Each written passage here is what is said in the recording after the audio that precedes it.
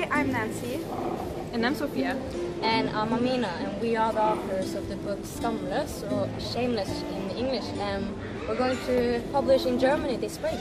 We're really looking forward to getting our book published in Germany, and we hope that it appeals to young people there as well.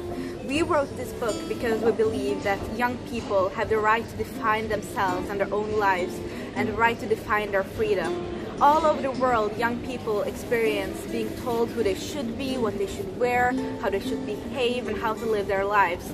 And we want to protest that, and that's why we wrote this book. And our book is an anti-racist and intersectional take on honor and shame-based societies.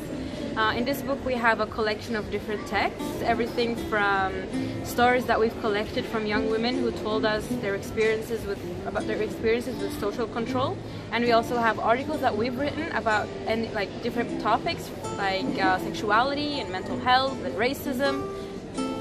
Yeah, and we know that this is a global issue, and we can't wait to meet our German readers.